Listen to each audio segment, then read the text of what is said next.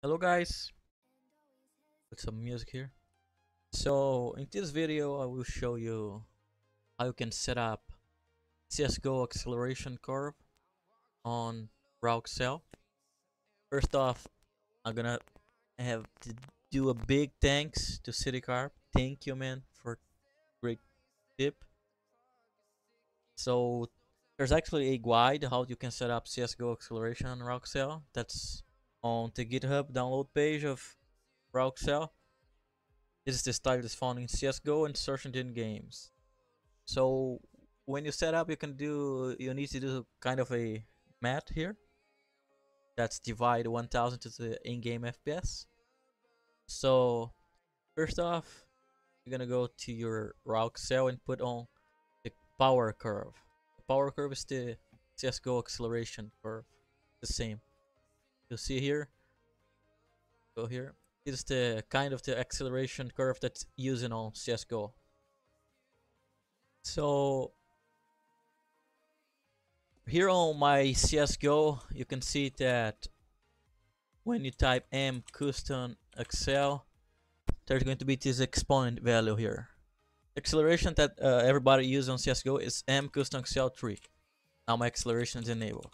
There's actually two accelerations going on, so I'm going to disable here. Because I disable here, my DPI went to the same, it's 800. So I need to put my mouse DPI in 400. So it does not feel weird. Okay, now it's good. So right now, let me see. My standard one value that comes to the game is 1.05 exponent. So if you want to translate this to RawAccel, you need to see this exponent here.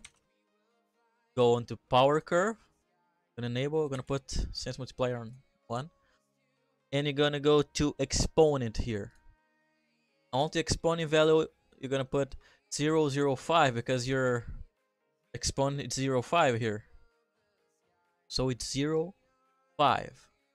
Now your RawAccel acceleration is kind of the same as CSGO. There's one thing you need to do, that's the math thing. So my in-game FPS average on DMs and competitive games hovers around 250 and 300 FPS. So what do you need to do? You're gonna take this average. I already did here. My average is 250. You're gonna take your 1000 and divide by your average FPS. My average FPS is it's 250. Sorry. So when I divide to 1000, it's actually 4.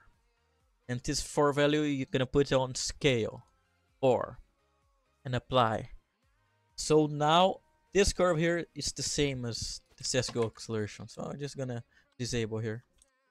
0 to disable. So it feels like just like the CSGO curve.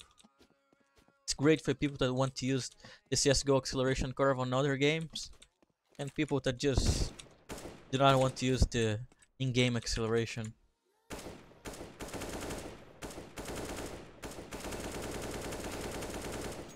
Right now I am using 400 DPI, so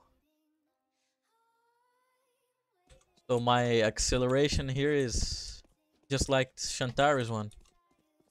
That's 2.0 sensitivity and 1.05 of acceleration. So it feels pretty good. So if your exponent is higher, there's people that use higher exponents on CSGO, like 1.1 exponent 1.1. You're gonna put 0.1 here, just the right number here. You're gonna ignore this one here and put just this on the right. So it's gonna be 0.1. So let's say my FPS average is 150. I have a weaker PC, so we're gonna divide 1000 to 150. And your exponent is gonna be higher. 6 here. I'm gonna put 6.6. So when I'm gonna put this, I'm gonna feel weird. Gonna go back to my original settings.